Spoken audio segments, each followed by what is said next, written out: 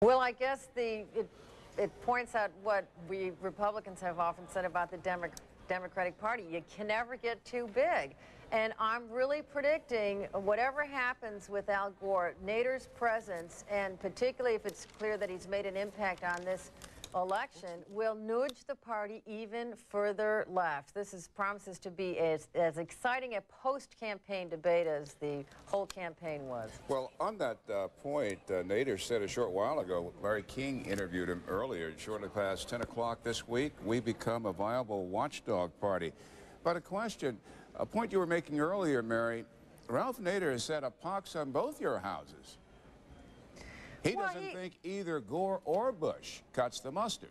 Well, that was, I believe, a cynical strategy of his. Clearly, there were huge differences, and in the end, he was saying, he sort of got in cahoots with Gephardt and the other Democratic leaders to say, vote for Democratic congressmen and senators. He knows there's a huge difference between them, but he was appealing to that kind of Ventura, that maverick, that independent voter who really does have a cynical view about politics in general. Very cynical on behalf of Ralph Nader, but he knows there's a huge difference.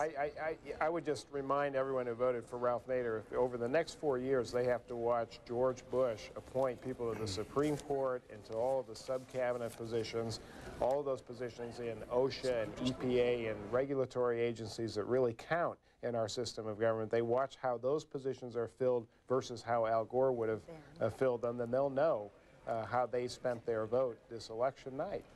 You know, I think a lot of people voted for Bush because of what he is going to bring into government. Those people that he brought with him on the campaign trail, notably Colin Powell, who will be a typical kind of appointee in a Bush administration. All right, Mary Madeline, Mike McCurry. We've seen you several times. We're going to see you several times more before this night is over. It is, what, 18 minutes before the bewitching hour of midnight Eastern Time, and we're still counting. There are still 7 states, and Jeff Greenfield has his hand in front of my face, so he wants to say something. Jeff. Oh, I'm sorry to be so impolite, but you know, I just want to point out something a little ahead of time, thanks to our staff. If Al Gore picks up Iowa and the one electoral vote out in Maine and Florida, which I was about to say that we are giving Al Gore. Okay, then I will formally announce. CNN announces, as we described earlier, Maine is one of the 2 states that can split its electoral vote by congressional district. We're now prepared to say that Al Gore has all 4 of Maine's electoral votes. So as you can see, the total there is 231 Is this total Gore. correct? This should is it be 232? Or should it be 232? It was 231. All right, 232 now. Okay, now, so here's the point. I stand corrected. I'm told that the 231 is correct. Okay. And just at 229, this is Governor Bush. And Jeff, keep talking. If Al Gore wins Iowa, and Al Gore wins Florida, and George Bush wins Arkansas and Alaska, we have an electoral tie.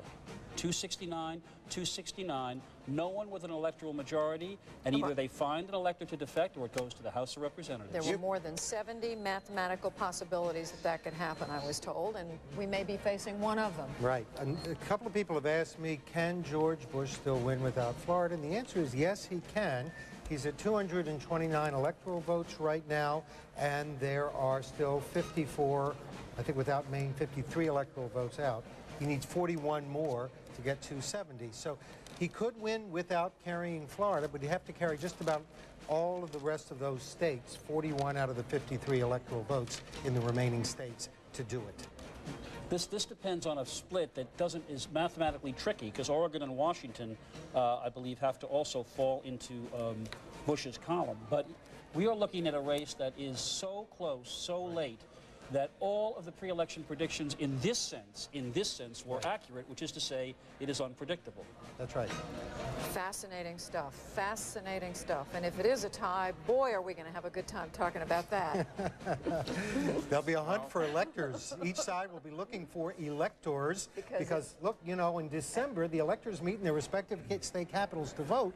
So each side will claim a moral victory if they edged out the other in popular votes, and they'll try to get an elector to defect to the winning side in the popular vote. They won't let it stay a tie, is what you're saying. They're going to try not to let it stay a tie, But because boy, they're going to say morally the person who got the most votes from the people should win. They're going to have to find an elector who will defect. Those electors are chosen for their loyalty. But can you imagine the onus on the person who made the switch? Well, Jeff, how did the electors in your novel turn out? well, my novel wasn't quite as outrageous as what might happen with a tie. All I did was kill off the president-elect in a photo opportunity. But the fact of the matter is, the basis of all of this argument is that while states can try to punish electors who defect, fines and stuff, the Congress so far, when an elector has been faithless, has in fact said, no, we're going to count the vote. Now, it's never mattered. But there is some precedent to say if there's one of these electors, let's say Bush wins the popular vote, and one of these Gore electors says, you know, it's a tie, I think I should go with the popular vote winner, he can be ostracized, he'll probably never get a Democratic Party job, but they can't stop him from casting the vote. And it is a Congress in January that decides whether the vote is valid, and so far it looks like it'll be a Republican Congress. I'm looking, speaking of a potential tie, I'm looking at the Republican pollster Alex Gage working with Fred Steeper, who predicted just this scenario about a week and a half ago, and he figured it out, and it is coming to fruition almost exactly as he predicted. Of course, there's still 6 or 7 states out. Including Florida. Including Florida, which is a big one. And he had given that to Al Gore, and he still had a tie. That's how it works out. And that if Bush takes Florida, not only will there be a lot of exit poll and people who may have a new job, but it won't happen. Oh, boy. Let me interrupt our conversation. Arizona now, CNN declares, goes to Governor Bush. Arizona's 8 electoral votes in the governor's column. And that is a significant win, because Arizona had voted Republican in every election from 1948 for since Harry Truman. It voted for Harry Truman, then it voted Republican in every election after that until it voted for Bill Clinton in 1996. And now it's gone back into the Republican column. Home of John McCain. He represents that state in the United States Senate. And the primary there, no surprise, John McCain beat George Bush by almost 25 points. Yeah, actually what happened in Arizona is interesting, because they have a lot of seniors who have retired and live in Arizona. It appears from our exit polling that they voted heavily for George Bush, and they put him over.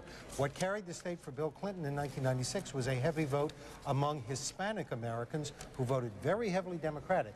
So you had a Hispanic Democratic vote and a senior vote that was heavily Republican. It appears that the seniors have won it this time. But what'll be interesting to find out is why it took so long to fall into the Bush column. It'll be interesting to look at those numbers. We do have the senior vote in Arizona. Let's take a look at what our exit poll showed among voters over 65 in Arizona.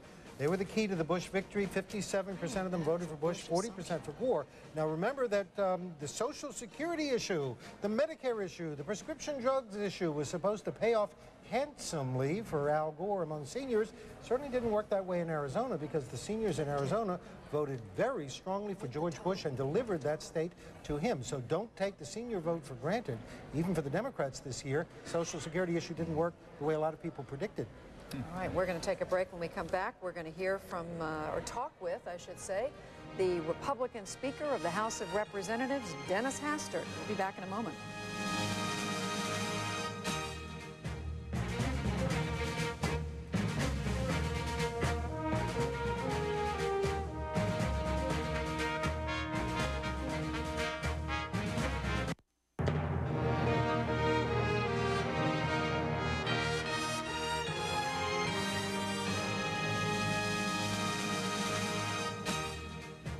The United States of America still does not have a new president at this late hour. Back and forth, nip and tuck.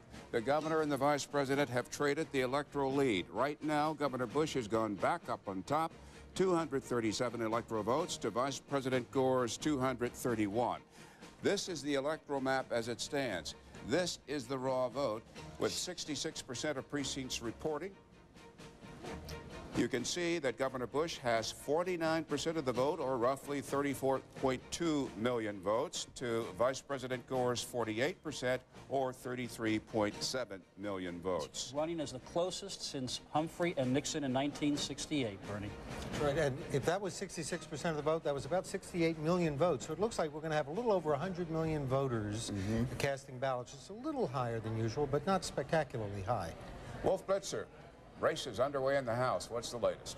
We're taking a close look at the House races. There's one net pickup we can report right now. In Long Island, Felix Grucci, the Republican, beating Regina Seltzer. This was the seat that Michael Forbes lost in the Democratic primary. He's the former Republican who turned Democratic. Let's take a look at what we can report on the balance of power in the House of Representatives right now. Very, very close so far. If you take a look at all the numbers, they're still undecided, and there's still about only about 3/4 of the seats have been determined right now. So far, we can say the Republicans have a net gain of 2 seats. We're still waiting, Stuart Rothenberg, for some seats out of the West Coast, though. Not just the West Coast, Wolf. We've got 2 squeakers in Jersey, 1 in West Virginia, 1 in Scranton, 1 in Albuquerque, New Mexico, where Heather Wilson is in trouble.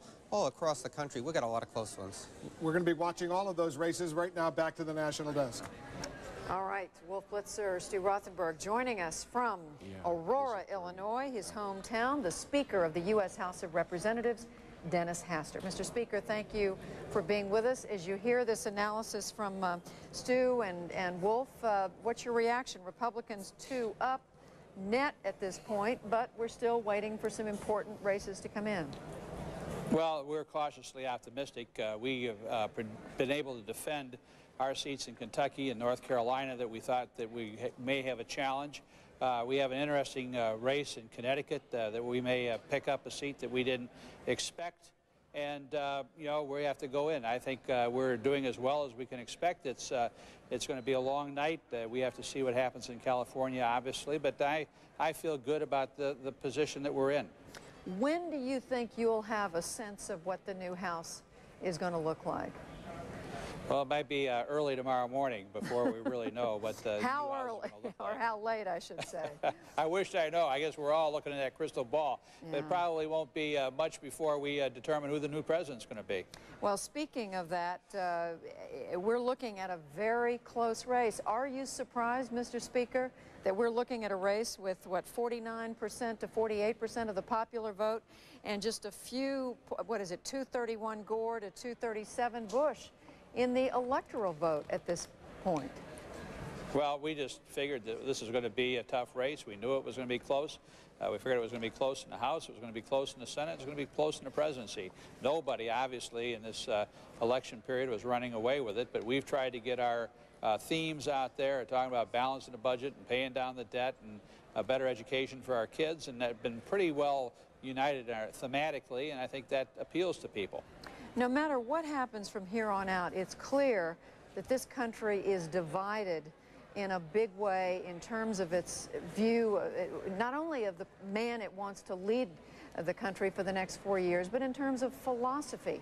That being the case, how can the House of Representatives and the Senate do business with a president when the mandate seems to be so split here?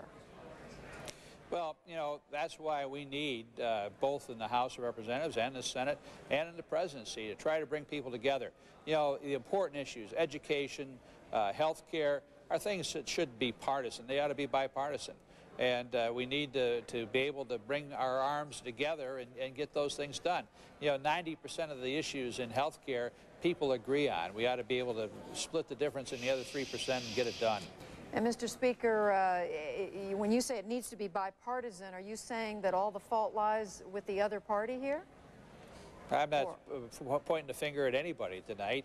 It was pretty evident in the House of Representatives this year that the strategy of the Democrats is to try to block everything so that they could run against a do-nothing Congress. We didn't let that happen, but it was awful tough to get anything done when that was the strategy.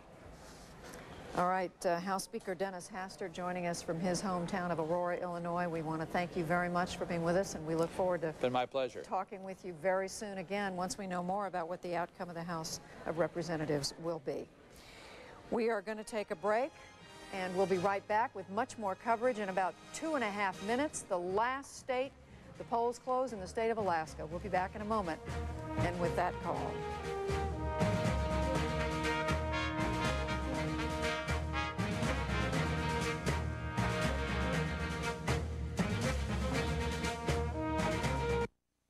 Tomorrow in the Crossfire, join Bill Press and Robert Novak as they take a look at the new administration in the White House. Tomorrow, 7:30 Eastern on CNN. CNN Center in Atlanta. Coverage of Election 2000 continues. Here again, Judy Woodruff, Bernard Shaw, Jeff Greenfield, and Bill Schneider. 12 o'clock on the east coast of the United States, and we are able to make a call in the last state to close its polls tonight. Alaska, the land of the midnight sun, goes to George W. Bush. It's 3 electoral votes. No real surprise at all here. This state has only voted for a Democratic candidate once since it became a state in the year 1959. So here's the total. George W. Bush, 240 electoral votes. His are the red states on that map. They are from east almost all the way to the west. Al Gore, 231 electoral votes. The states in blue, counting California, and going all the way over to the state of Maine.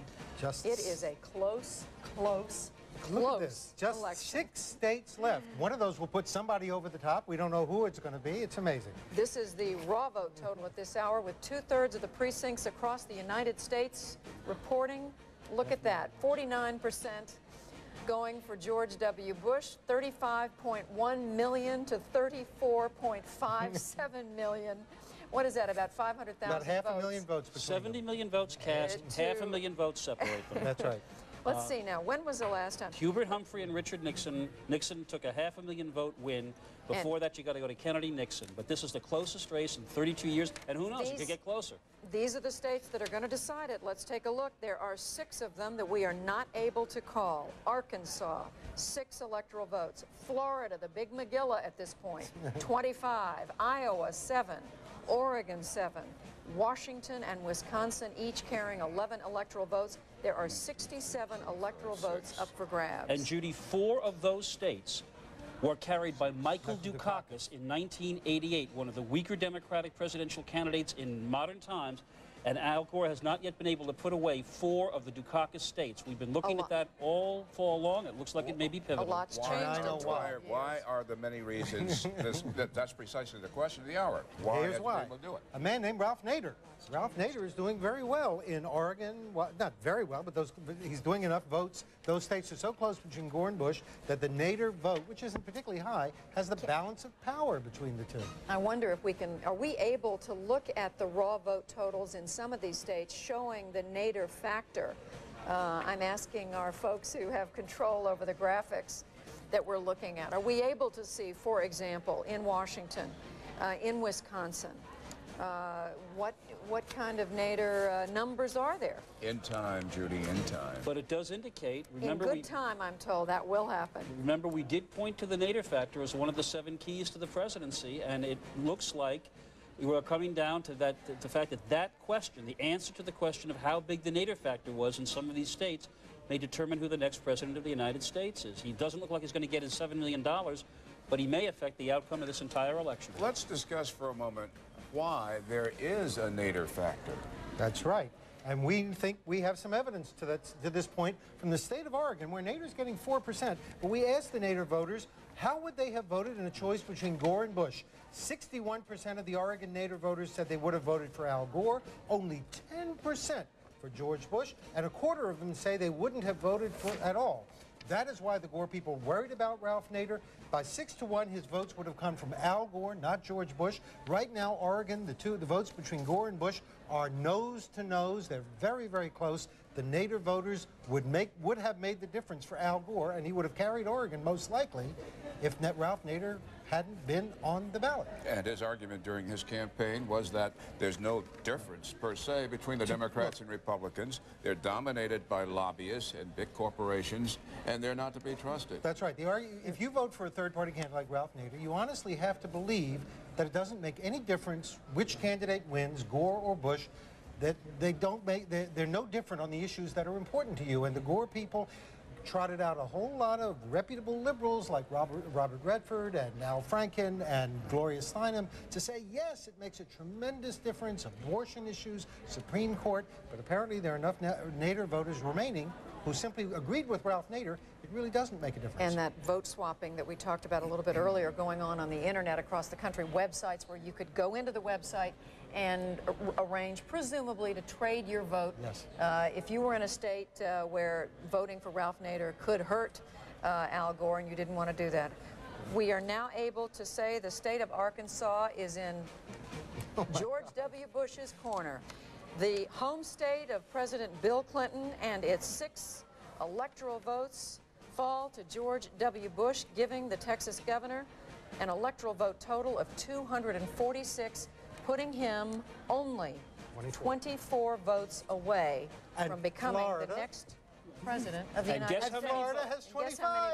And Florida, with the state of Florida, if it went to George Bush, he'd be the winner. Or some combination of these other states that we're looking at. So, Washington, Wisconsin, Oregon and Iowa. And let's look at that list again. We were just able to take Arkansas off. We are left with Washington and Wisconsin, 11 each, Oregon 7, Iowa 7, Florida 25. Don't tell me this isn't exciting. Notice, though, that one of the ways George Bush is inching closer to what he needs is by winning the home states of Bill Clinton and Al Gore. Well, let's talk about which states on this list Al Gore, or rather George W. Bush, is most likely to pick up. We know he's still very much in the running. He's in the running in all of these states.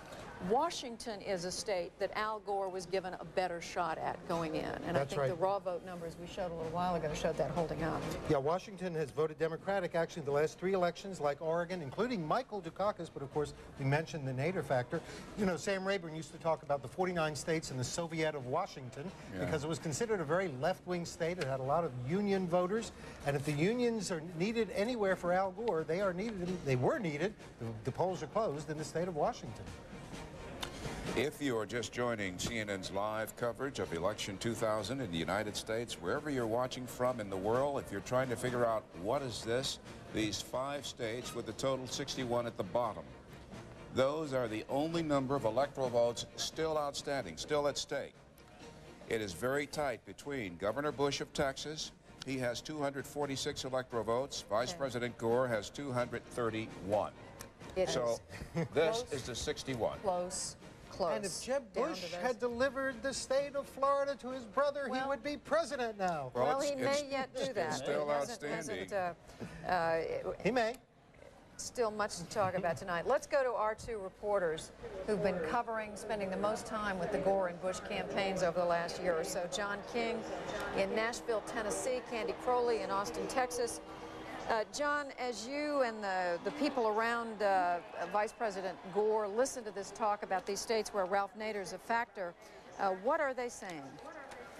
Well, certainly they believe Ralph Nader has been a factor, Judy. They do believe they will win Washington and Oregon. But as the vice president watches the results in his hotel room right now, we're told he keeps getting updates from campaign chairman Bill Daley. This mathematical fact, unless he wins the state of Florida, if our projections hold up, he cannot win the White House. As we just gave Arkansas to Governor Bush, Al Gore can now not get to 270 unless he wins the state of Florida. Now, we're told, he's being told by Chairman Daley and others that they believe Florida can turn around. Governor Bush still leads right now. They're saying the remaining precincts out are in largely Democratic precincts, but that could be wishful thinking there on the Gore campaign's part, but they must now pull out Florida.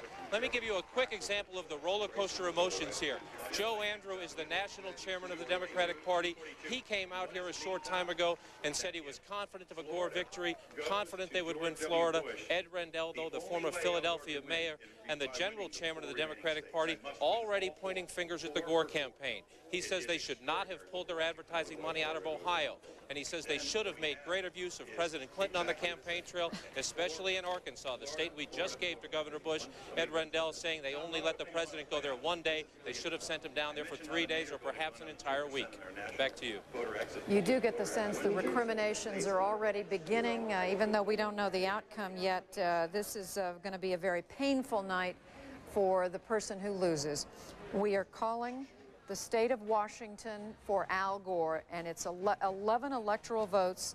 We just heard John King say the Gore campaign expected to win the state of Washington, and we are at CNN now able to give those electoral votes to the vice president based on our examination of exit polling and the key precincts.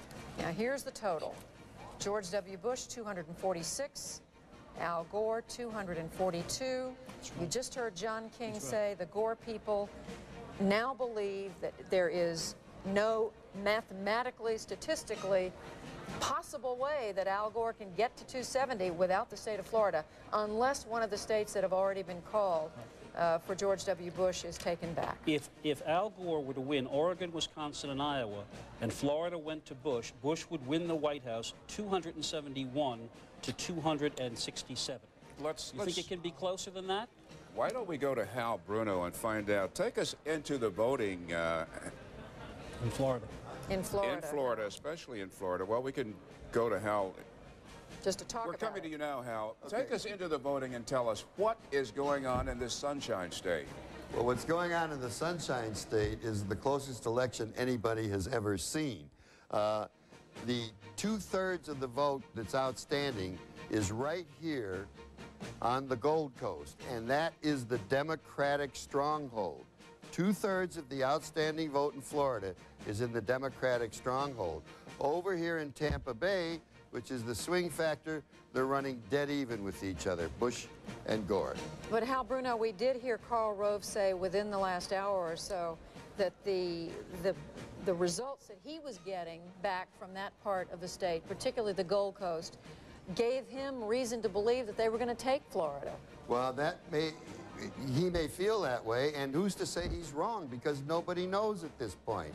But that was an hour ago, Judy, and the way the count is going there, it's so close that it literally is changing every few minutes. So, Hal, you're saying that 2/3 of the outstanding vote in the Democrat stronghold stretches from South Miami, Miami-Dade County. From North Miami up to Fort Lauderdale, up to West Palm Beach. And Broward County is about 15% of what's outstanding, just Broward County alone, and that is the stronghold within the stronghold. And Hal, you're saying simply that those votes have not been counted yet. That's right. And what it comes down to this is Florida could go either way at this point. We don't know who's going to win Florida. Right now, our vote total, with 86% of the precincts reporting, George W. Bush has 50%, a little over 2.4 million votes, to Al Gore's 48%, a little over 2.3 million votes. It's a 100,000 vote lead for those of us who like our numbers uncooked and raw. And I think Hal Bruno could, he said it perfectly. We don't know how this number turns out because you know where those votes are that have yet to be counted. And Hal, what about Florida? Wisconsin still has 11 electoral votes, and we're not able to call that yet. Yeah, Wisconsin also has gotten much closer. And Nader seems to be dropping off a bit in Wisconsin. Al Gore is doing better now in Madison, and Nader, let me show you on my little machine here. In this area, Madison, which is where the Democrats have to build up their strength, Ralph Nader at one point was pulling about 6–7% of the vote. Now he's only pulling about 3 or 4%. And so that's helping Gore. He's doing much better there. But here's the surprise. Up here in the Northwest, which normally is Democratic territory, up there, George Bush is doing better than anyone ever expected he would do. And the result of that is Wisconsin right now is just simply dead even, too close to call. When you say Nader is falling off, Hal, what do you mean by that? Well, at one point, Judy, he had been running about 6% in Wisconsin. And the last we saw, just a few minutes ago, he was down under 4%, closer to 3%. And that has to help Al Gore. Hal, you are a political walking factotum, formerly ABC News political director, former Newsweek national correspondent covering politics. We're both from Chicago, both from Illinois. Your thoughts, what's going through your mind right now? Well, Bernie, you mentioned Chicago, where we're both from, where we learned to be reporters. And you got to go back to 1960, when the vote was very slow coming in from the west side of Chicago. And it made the difference, and Kennedy won it. No such thing is occurring today. Same thing, though, happened in 1968, where the vote was slow coming not only from Chicago, but also from parts of Missouri. And again, there's nothing like that happening today in those places. I think the vote coming in slow today is simply because it's such a complicated thing. I don't think there's anything going on. Well, we should also mention, Hal, that as we were in Florida, that and we should give credit where credit is due. Mary Madeline, hours ago, when the networks had called this for Gore, pointed out that there was a huge absentee ballot vote total coming out of Florida. It now looks like we may have to go to the absentee ballots to find out who is going to win Florida and quite possibly who's going to win the White House. Yeah, Jeff, you're right, because the question Bernie asked, going back to those previous elections, absentee voting wasn't the thing that it is today. Today, absentee voting is very important, especially in a state like Florida. And the bad news for the Gore people is when it comes to absentee voting, Republicans generally do better. That's been the pattern. And how long does it take to count those kinds of ballots? We want to know when we're going to know. Okay. Well, we know in Washington it can take a few days. Right. I think in Florida it probably will come a lot faster than that. Well, we want to go to... we're going to Larry King in Washington, who has someone from the Gore campaign, a very particular someone. Larry. Thank you, Bernie. Our panel will resume in a little while. Ann Richards, Howard Baker, and Bob Woodward. But right now, we'll go to Nashville. Mark Fabiani, a very familiar face now on the American scene, the Gore Deputy Campaign Manager for Communications. We have 4 states left. Florida appears to be the key. What do you hear, It Mark? is. You said it all, Larry. Florida is the key. It looks like the candidate who wins Florida will be the next president of the United States. It's going right down to the wire. It's white knuckle time here. You know, all the networks called Florida for Al Gore earlier in the evening, and we think it's going to end up with Al Gore. As you guys just mentioned on your broadcast, 2/3 of the outstanding votes in Florida are from the Democratic strongholds in that state. When those votes start rolling in, Al Gore is going to go ahead. And the prediction that CNN and everyone else made earlier in the evening, Florida for Al Gore, is going to come true, and Al Gore will be the next president. How about the large amount of absentee ballots, which was also discussed and which they also say usually go Republican?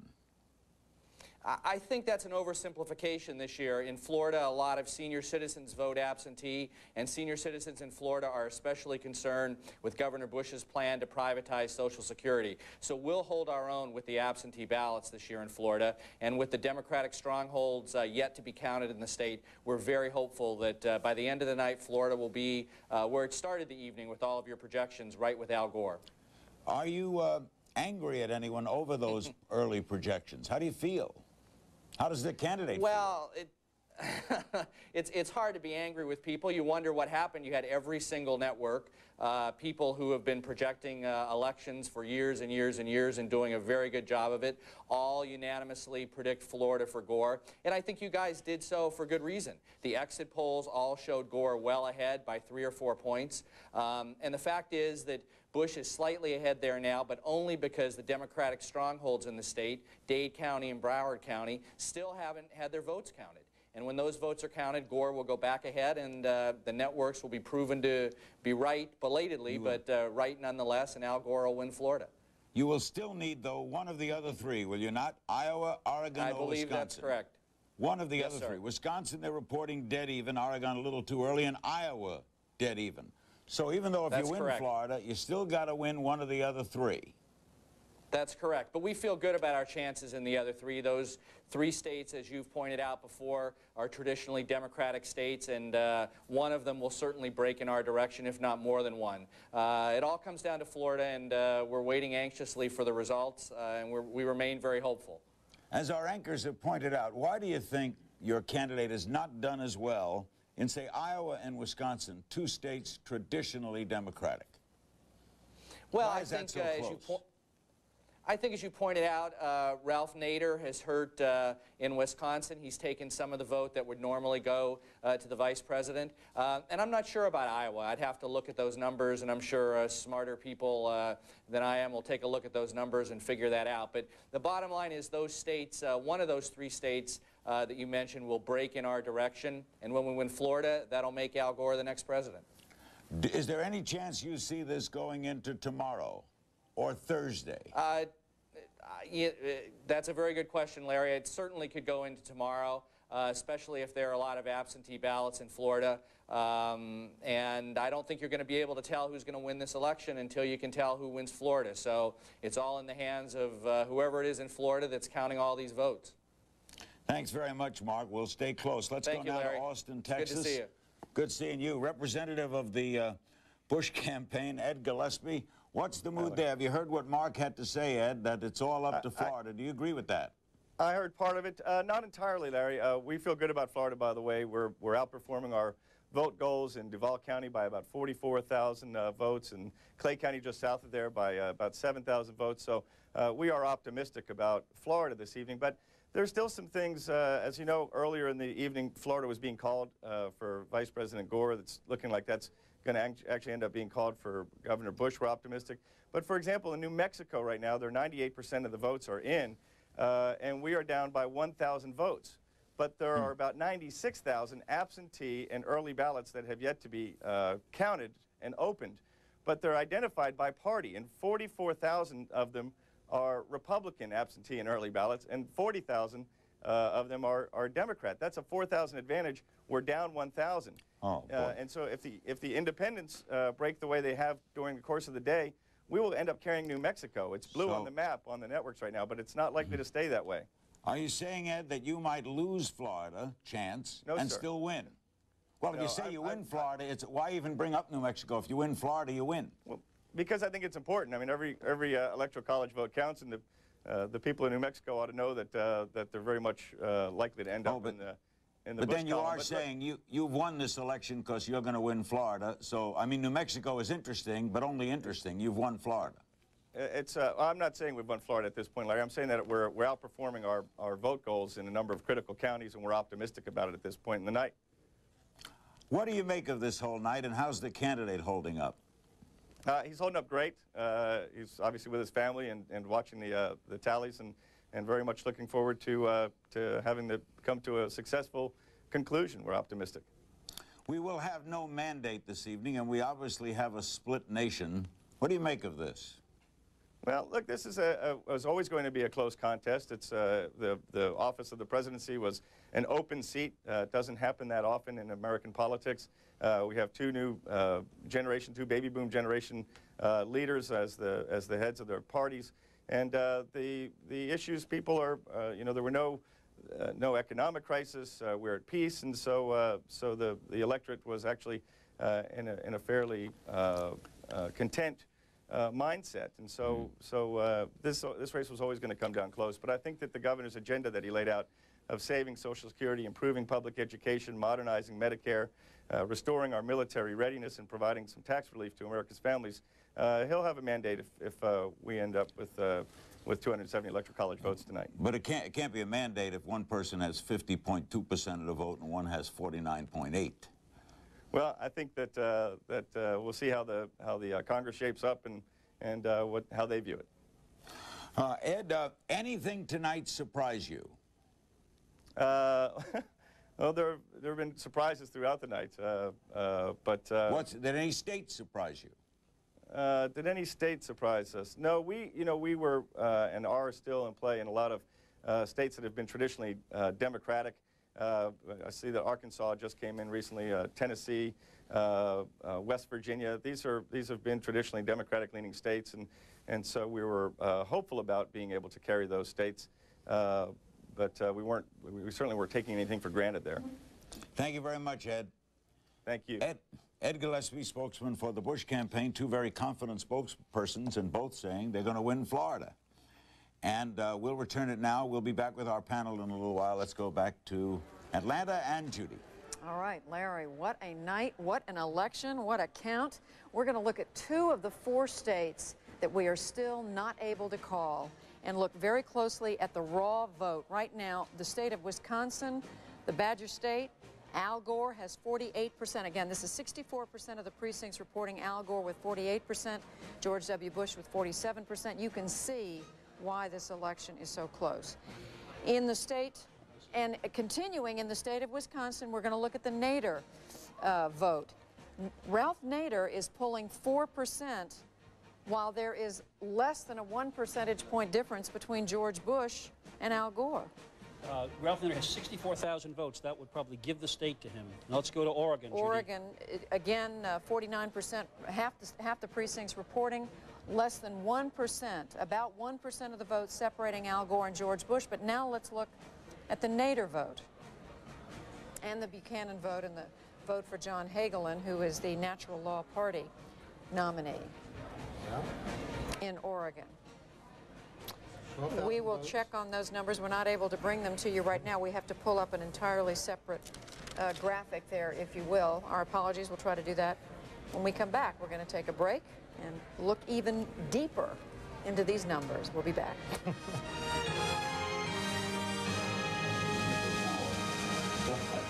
The decision has already been made. The votes have been passed. They just have to be tabulated. Tom, it's 12:25 in the morning.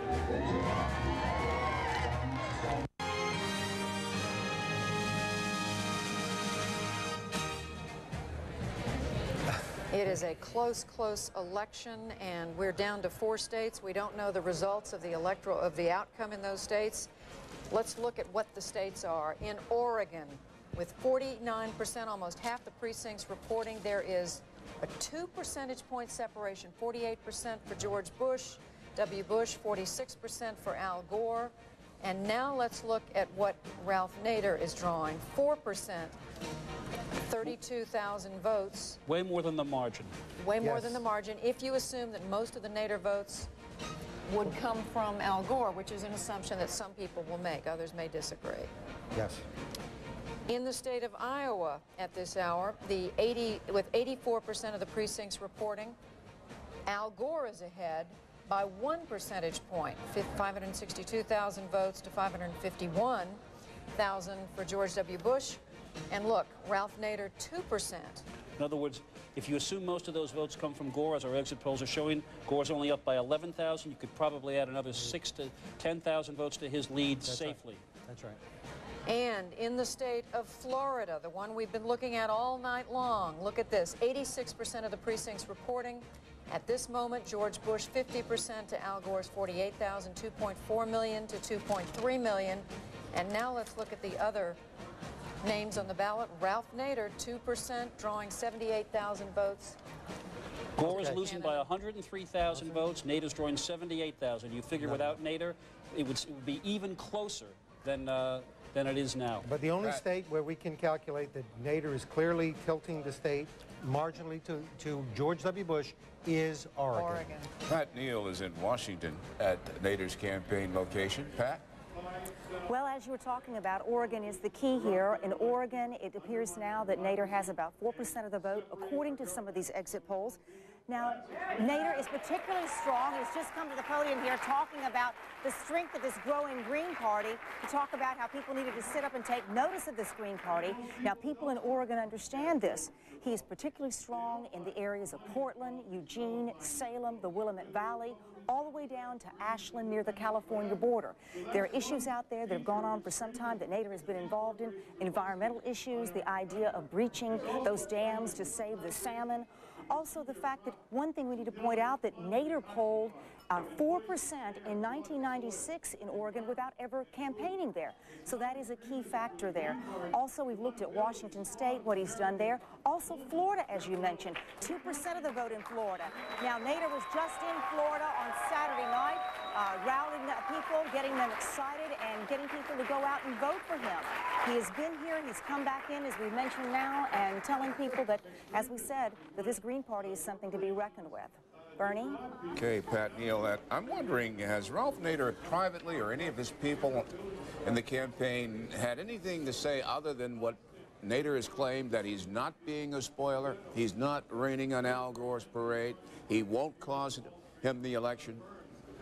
Well, he has said all along throughout this campaign, and they are saying privately as well as publicly, that Al Gore, if Al Gore loses this campaign, it was because of Al Gore. It was not because of Ralph Nader. He has said this repeatedly. He has said this defiantly down to today, that he is pulling votes because of his popularity, and it does not have anything to do with Al Gore. Actually, the Nader people have said that they expect and they predict 40% of the vote for Nader would have been people who never would have gone to the polls at all. Bernie? Okay, thank you, Pat Neal, at Ralph Nader's headquarters in Washington. Judy? All right, Ralph Nader, I'm looking at a quote from him when he singled out the Democratic Party, the campaigning he's done throughout this year. He called it a hollow party that tells labor unions, minority groups, and its progressive members, you've got nowhere to go because we're not as bad as the Republican Party. All right, we're going to go back to Washington now to our own Larry King. Larry.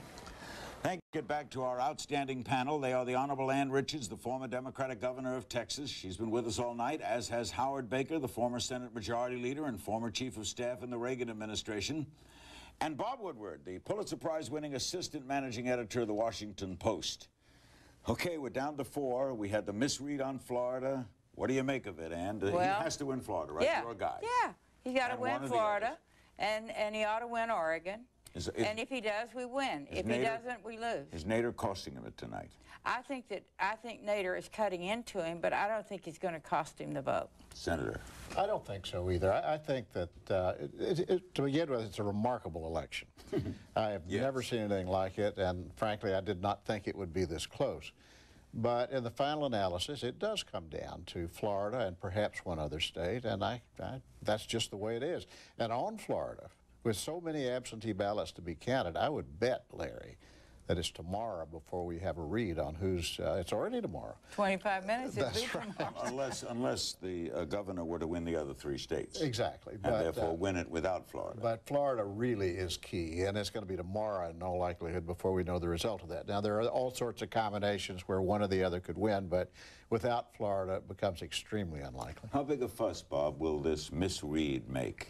Tomorrow. You mean the initial miscall on Florida? This would be a whole different picture right now. You can't tell, but I mean the difficulty right now is yet another misread. Clearly, there are very few votes that are the difference between victory and defeat here. Absentee ballots floating around. The Bush campaign spokesman was making a good case. It seemed that maybe New Mexico was still in play. So somebody is likely to come out with the Dewey beats Truman headline and have to take that back. But I don't think the question is going to be the miscall. I think the question is going to be if there were irregularities.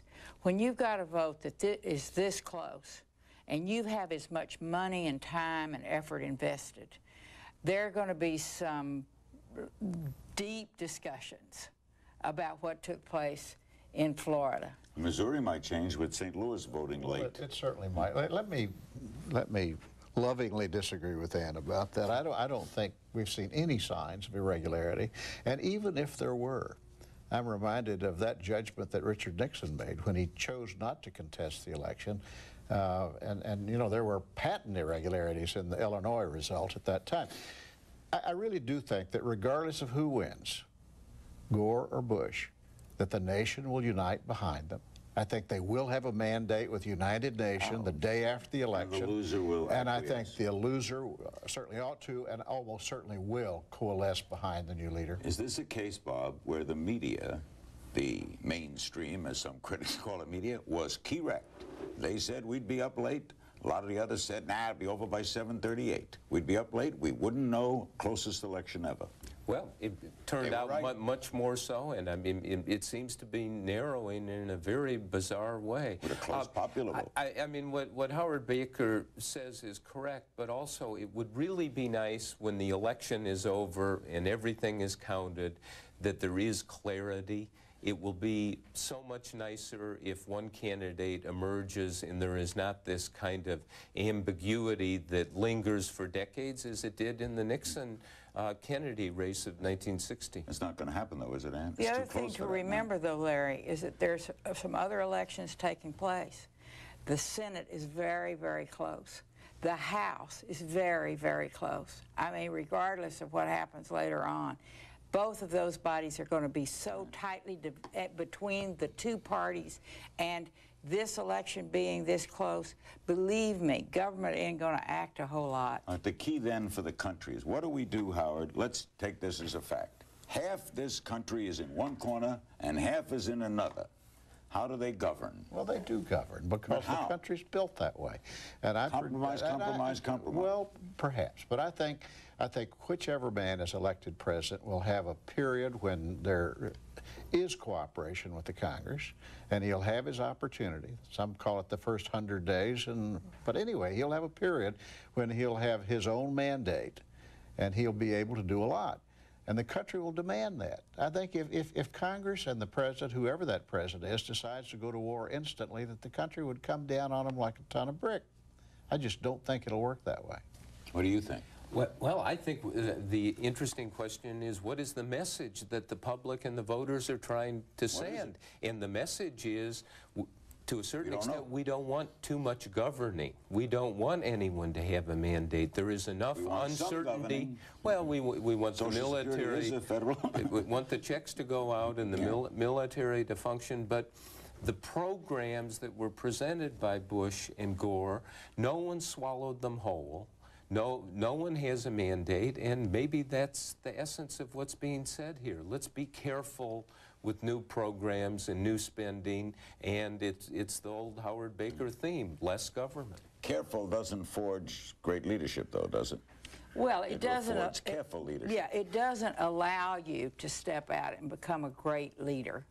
It does allow you, though, to be selective in the issues that you're going to push, and I think that that's what's going to happen whichever one of these men becomes the president.